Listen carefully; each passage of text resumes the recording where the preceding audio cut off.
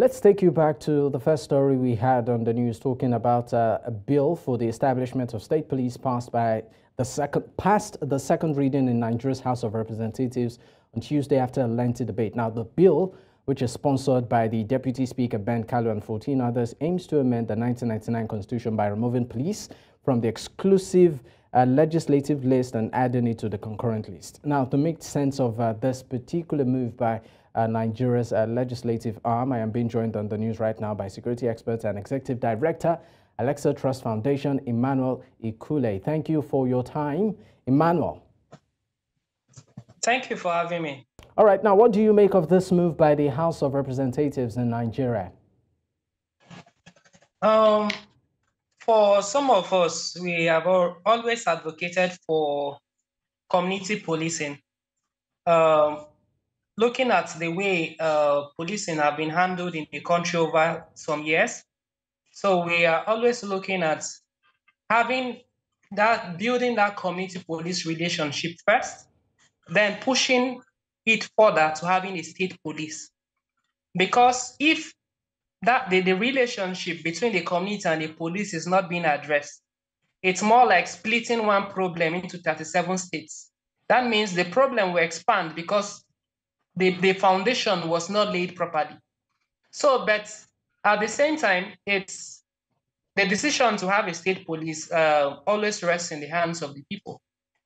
We know very well that a state like ours at this time, normally we should have a state police in all the states. But we are looking at the preparedness, first, of the people, secondly, of the political elites we have in the country, how they have been able to use security agencies, how they have been able to use it for their own good, not for the state.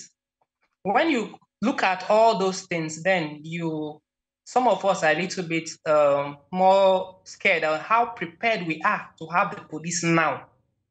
But with the security situations and all that, certainly is the step that the government is making, and we're hoping that we can all be given the opportunity at public hearing to make our own inputs, so that we have a more comprehensive, as we plan towards having a state police, if it's been agreed and accepted, then there are certain things that certainly they need to take into cognizance in the formation and to ensure that these things are in place before it becomes a law.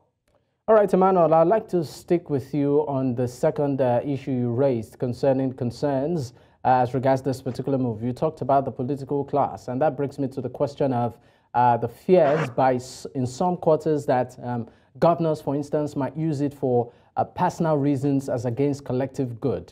Do you think that should this bill scale through and it sees the light of day, how do you think abuse can be checked? Or do you foresee a situation whereby during political seasons, for instance, some of the state governors might just abuse that privilege and use it for their personal benefit?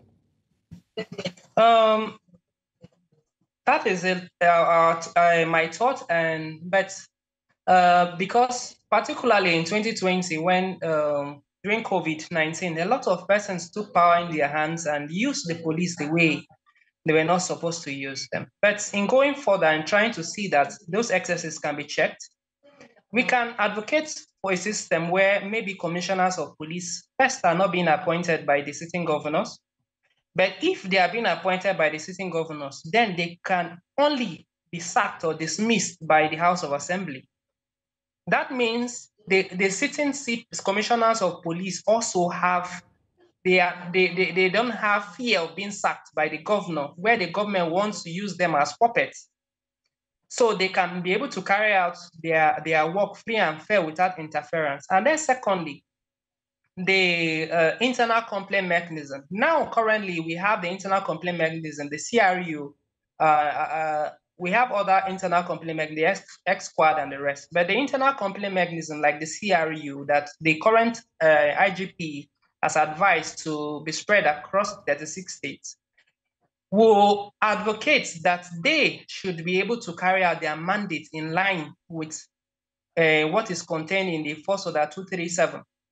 If they cannot be able to carry out their work of oversight, or the Police Service Commission, also there will also be that need. They that are the external oversight agency, they also have to expand in the 36 states, also to be able to monitor the conduct of policing in those separate states. So even if the governor instruct them or instruct officers to do that which is wrong, they will also sanction those persons. Because the new Police Act actually protects police officers acting in good faith. That means if you are being given a wrong directive and you decide not to carry it because it's wrong, you will be respected. And even if the states try to sack you, the law permits that you should be reinstated back into your position. So the internal complaint mechanism should be working, and then appointment or dismissal shouldn't both be in the hands of a governor. One, either appointment should be in the hands of the governor and dismissal in the House of Assembly. One should not, both shouldn't be in the hands of one person, because if it's in the hands of one person, just like the IG is in the hands of the president, then it means we are still sharing the problems over 37 states. All right. Thank you so much for your time, Emmanuel Ikule, of course, a security expert and executive director at Elixir Trust Foundation. Once again, thank you. Thank you for having me. I appreciate it.